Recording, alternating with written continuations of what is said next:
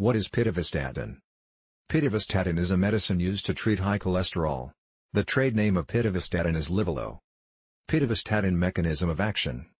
Competitively inhibits HMG-CoA reductase, an enzyme that limits the speed of cholesterol biosynthesis, and inhibits cholesterol synthesis in the liver.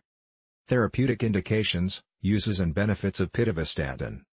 To reduce high levels of total cholesterol and LDL cholesterol in adults with primary hypercholesterolemia, including familial heterozygous hypercholesterolemia and mixed, combined, dyslipidemia, when the response to diet and other non-pharmacological TOS are inadequate.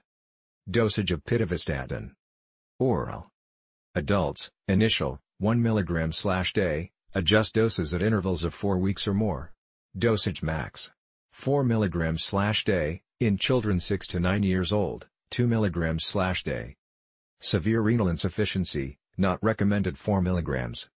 Mild to moderate liver failure, 2 mg/day, with control. Pitavastatin warnings and precautions. Moderate or severe kidney failure, a history of liver disease or heavy alcohol consumption. Liver control before and during treatment.